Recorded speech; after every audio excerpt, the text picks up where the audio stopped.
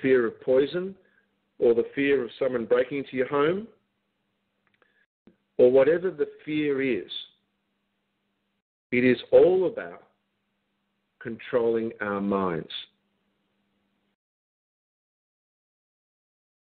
So how do we break through? And what can we do when we think about UCADIA, and how can we share this with people? Well, it ties very, very strongly to the work that we're dealing with in terms of bringing forward the canons of cognitive law. Now, you know that one of the most popular weapons of the courts now is the psych eval. If you stand up there and even attempt to evoke the rights that are laid out in the Constitution, the judges will whack a psych evaluation on you. If you seek to stand up there and even ask the judge if he or she is conducting the case under an oath, they'll whack a psych eval on you. If you attempt in any fashion to be anything other than a doleful slave, they'll whack a psych eval on you. So clearly psychology has become the de jure weapon of the courts. Again, psychology, dealing with the mind. But when you look at psychology, it doesn't, in fact, even say it's the mind. It is about the behaviour, the observation of behaviour and the norms of behaviour.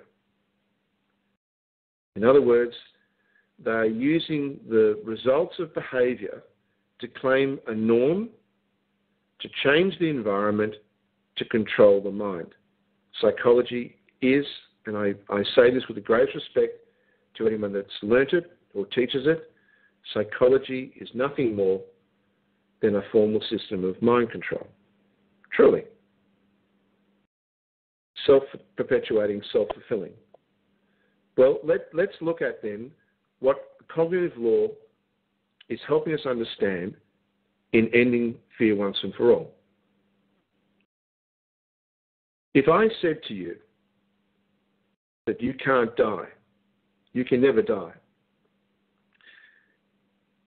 Now, providing I could explain that to you and how that worked,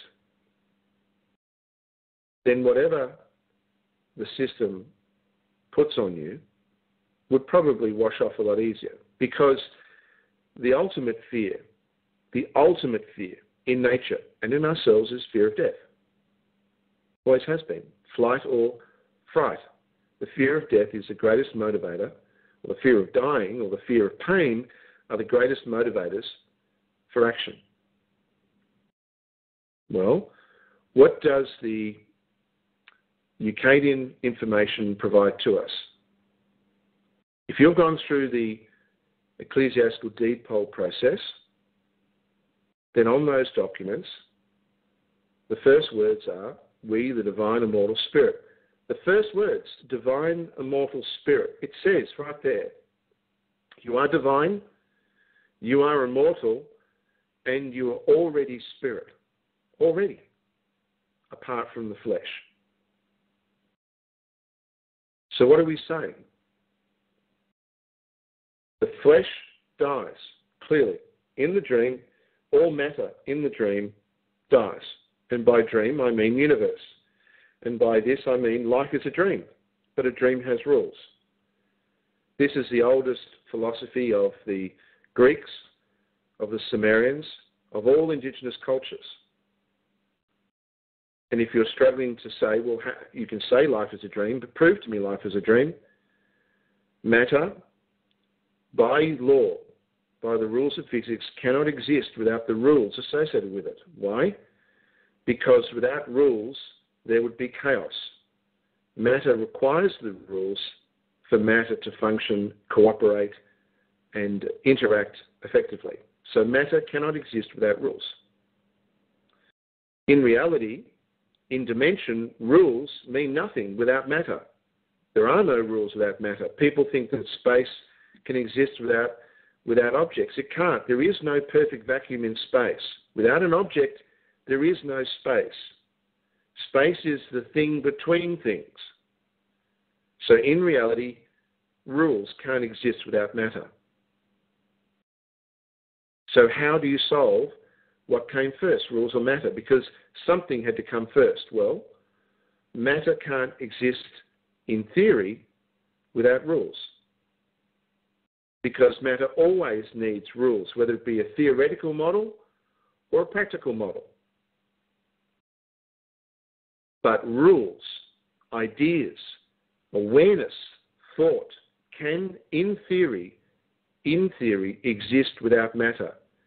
Because rules, in theory, can then create things. Ideas, in theory, can create things. And it's why, if this wasn't true, then the invention of the car would be impossible. The invention of the light bulb would be impossible. The invention of UCADIA would be impossible. But it's not impossible. And the way to explain this is the only model that explains rules and matter existing in reality and rules also existing in theory is a dream. Life is a dream. The universe is a dream. And when we look at the levels, we are talking about dreams within dreams within dreams, universes within universes, dimensions within dimensions, environments within environments. All of it is a dream in motion, and all of it can be affected by thought.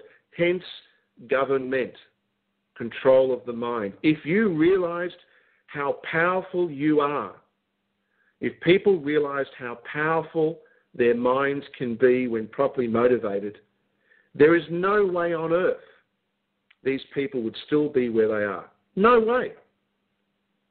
It is only because they have tricked us for centuries in believing we are powerless that they have stayed where they are. Life is a dream, but a dream has rules. Okay. Well then, let's go back to these questions we were saying. We understand that nature dictates that our body is mortal. We're born, we die. We understand, and we spoke about this the other day, that our mind is derived from the physicality of our body, the triple neural system. But also our mind is created and has a spark with it of something more. That spark being our spirit, our soul. Now, one of the confusions, again, I would suggest to you deliberate, that exists throughout there, and I haven't made it as clear as I should be, is that the mind and the spirit are not equitable. They're different things. The mind is a product of the spirit and the physical. It is the grey. It is the thing that exists between two worlds, between the physical world and the ethereal world.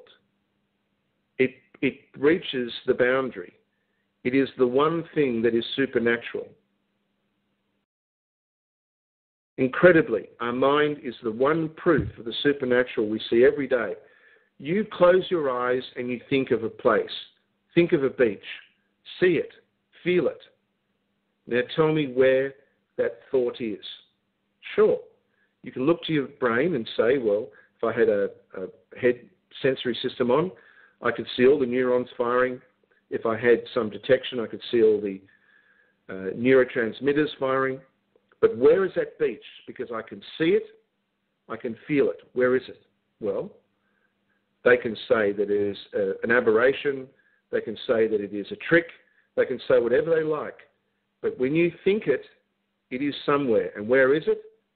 It is nowhere that we can measure and see and quantify. Your thought is proof of the supernatural. René Descartes, people quote him and say, I think, therefore I am. And they miss the first part of that. I doubt, therefore I think, therefore I am. Your thought is proof of the supernatural, the power of the mind. Well, one of the things that they have removed from us is an understanding that the most ancient cultures believed. And I have to say that I was in the same boat. And I'm talking about re-inspiration, not reincarnation, because reincarnation implies that somehow the spirit comes back and everything's fine, just a different body. And I reject that. I reject the fact of nature asking for a repeat performance. Everything in nature has a purpose. Everything in life has a purpose. So re-inspiration is the idea that the spirit can re-inspire life back into a mind and help create that mind. Well, ancient belief systems, the Hindus, again, the Druids, the oldest cultures believed in this concept that the spirit can spark a return to earth, that your flesh body, whether it was tasered or shot by some police militia, that is not the end of your spirit's opportunity to experience life. And indeed, that is not the end of the journey of your immortal mind, your mind and your spirit being separate. Instead, the spirit may choose, and in some cases does choose, to experience more than one life, more than one, and help create more than one mind. So the spirit may, in fact, be connected to more than one mind over life, but never more than one at the same time. Whereas a mind will always be connected to one spirit. So they removed this from our belief system. They offered us, at the last days, that the dead shall rise. Well, we know what the dead shall rise means now, given the CSKV trust system, whether they realise it or not. The dead shall rise means the end of their system, a system that believes that we are dead. The judges wear the robes of the Gali. The reapers, the old attendants of the city of the dead, the city of they wear them. They don't wear them because they could have picked anything. They wear those because they play and believe and are happy to promote the fiction that we're dead. We're not dead, but their system believes we're dead. Well, at the end of this year, and when I talk to you about a moment about the Feast of Pentecost and what we're doing with the package to the Pope, the dead shall rise, are rising.